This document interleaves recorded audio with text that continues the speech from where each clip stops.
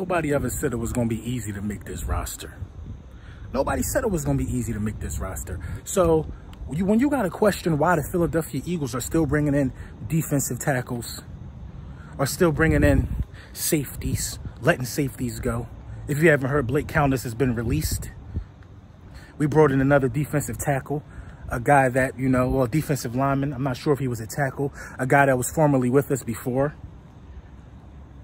It's not going to be easy to make this roster. You may have guaranteed positions. If you're above average player, you can make the roster as a linebacker. If you're slightly above average, you can make the roster as a cornerback. But every other position is locked up. Every other position is locked up. Look at Markin Michelle. He may make the roster, and that's solely because of the absence of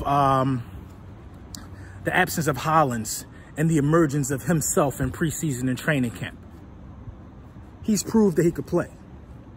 Now, to make the roster as a running back, you have to be doing exceptionally well, because you will be behind Jordan Howard and be behind Miles Sanders and be behind Corey Clement and Darren Sproles.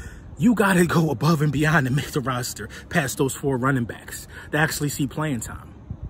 The Philadelphia Eagles are stacked, period. Across the board, stacked. We're healthier than a lot of people are giving us credit for.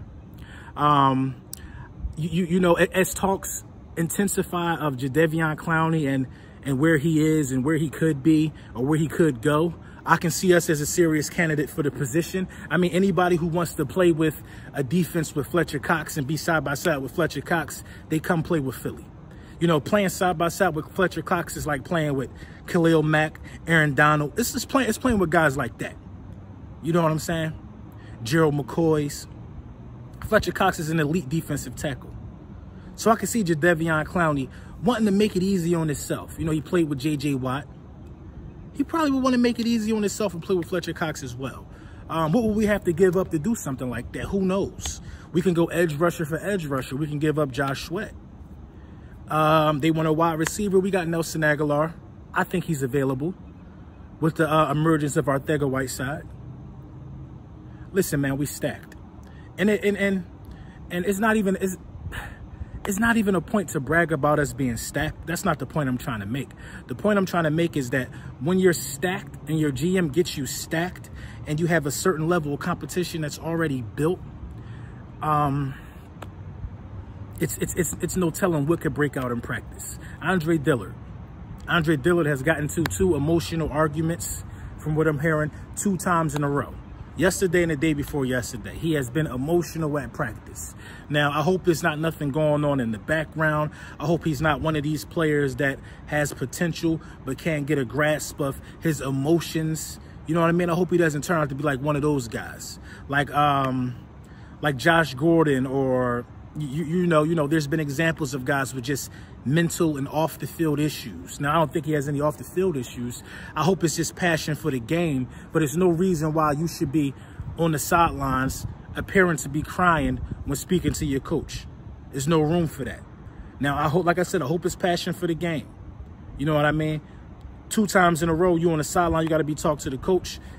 If from an outside looking in, just to be honest, it looks like you're getting bullied. Look like you're getting bullied.